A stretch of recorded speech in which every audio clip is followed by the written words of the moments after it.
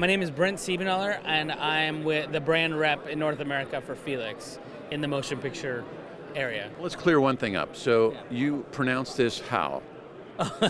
We don't have any bias in how you say it, but we say Fiilex internally. But Fiilex, yeah, we don't hold anything against anybody. We're celebrating our 10-year anniversary. The parent company has over 30 years in telecoms and things like that. Fiilex is just like a part of a much larger company. Yeah, it's kind of nice to have the resources and the availability. It's like the technology. Obviously, we've seen the transition of technology in the motion picture industry and how fast it's changed. And even you think how much the camera's changed in such a rapid time. The lighting has changed almost as fast, if not faster. And the subtleties and the nuances that are required by gaffers and cinematographers is pretty incredible. And so having this larger company where they can take engineers from a whole nother market and then pull them into specialty projects and solve some problems that were hard to solve, and then go back to their normal job. I view it as similar as like the Tesla people are working with SpaceX and SpaceX, on that kind of level. These engineers are brilliant, and they are solving some interesting problems, and some of those are in this light we're going to talk about. Fiilex kind of made a move to work directly with Hollywood, so larger shows. Can you talk to that a little bit? We realized that the extra efforts that our optics team, our engineering team put into fixtures was being noticed primarily by the high-end gaffers, the high-end cinematographers. Those subtleties make a difference for them.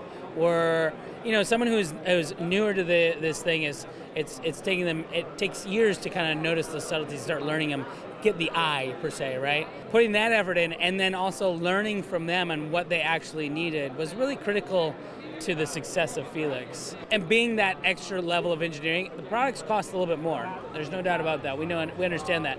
We knew that on the higher end Hollywood, the cost is less of an issue, right?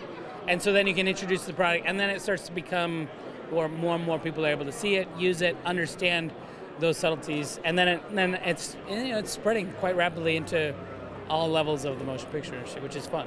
I think that's an important aspect as you look at a unit that seems like every other brand out there, but it's more purpose-based and or specific, and so let's get into it. What do you got here for us? Sure. So we launched the G3 LECO, or the G3 Color Lumen Radio LECO, if you want to kind of go longer. But we just call it the G3.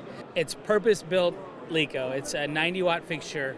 It's hard to even judge the 90 watts because of the light output that's coming out of it is pretty amazing, and the quality of that light. So the color mixing, the crispness of it really is a purpose-built light. There's a lot of people even that we've heard that said it wasn't even possible to make a light this sharp that's a full-color LED. Again, the engineering team and their brilliance, they did some very special stuff to this light to make it happen. What you get is crisp shortcuts with no chromatic aberrations. Even as you rotate the colors, it's really clean. The in-focus and out-of-focus is still quite beautiful. It's actually quite amazing, those subtleties. Lumen Radio being built into it is another nice, for such a small fixture, being able to put this thing in right now it's running on a battery. Having it on a battery and on Lumen Radio, you can hide it someplace really quickly or bring it into a set really quickly and immediately you're shooting. I had a cinematographer I visited on a set and visited the DIT tent, introduced to him, and he goes, "Oh, my favorite lights are here." And he walked out and he had not the G3, but the P3 with a Fresnel on it and the P3 with a softbox. And he's like, "These are my favorite lights." I'm like, "Why are these your favorite lights?" He's like, "Well, they're on a battery and they had this antenna on them and you could walk them in." Well, we've removed the need for this antenna and now it's built in. And so having that battery option is pretty great. So even with the LECO now, I imagine that'll be his third light on the side there ready to go. I'm noticing one thing here. You have a dongle for 5-pin DMX. Yeah. That's no longer necessary? Well, you have wireless, but we find that there's a lot of sets that still hardline in to have, eliminate any worry. If it's going to be in the set for a long time. But when it's on a stand or something like that and you can bring it in, you can just have it on the wireless. Having both is, I think, still very critical. This is the 36-degree lens on it. As you can see, it's quite sharp. There is a nice cutting feature. So even one of the things that is nice about this is the shutters, these two side shutters are perfectly on the same plane.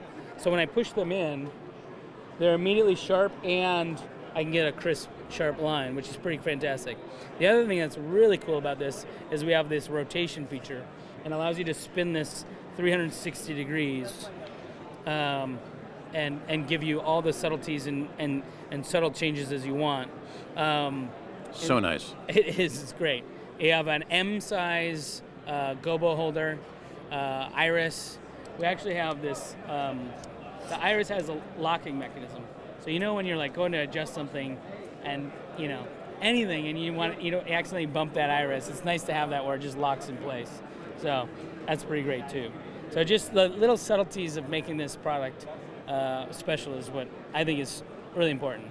The last thing that we did, just to kind of reiterate the back, is we unified it with the Q series. So that rocker knob allows it to operate and use the same user interface. The P3 was a little bit different in how it interacted. And so making that easier for our users, we had to actually go and redesign the entire thermals of this light. So it is a completely new fixture. It's not just a warmed over P3. It's just not a warmed over P3. Completely new fixture. And then we coming out with the Q3, which is the wireless version of the P3 as well. So they have a non-wireless, which will still be available. It's still a go-to light, and the price point is great. But then the P3 will have the wireless and the Fresnel that comes with it. The Q3 will do that. So with Serum X, what does something like this go for? Yeah, so the light and one lens will go for $2,000. The full kit in the case will be $3,200. Gotcha. So that will come with a 19, a 36, iris, gobo holders, gel frame holder, and the case. And then in 2024, we'll have a 50, probably early 2024.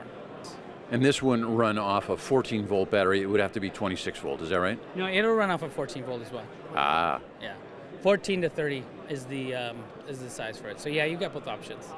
It does have nice. the V-mount for the power supply, as well as it's a cold shoe V-mount for the battery, and then you just run a P-tap or D-tap cable off of it. One of the major things is our low-level dimming just got 10 times better, and what it's capable of doing. And in analog dimming, not PWM dimming, that's extra special and really hard to do. And so seeing this dim down is kind of incredible. Wow, that's subtle. It's still on. See this? Even here, kisses off my hand.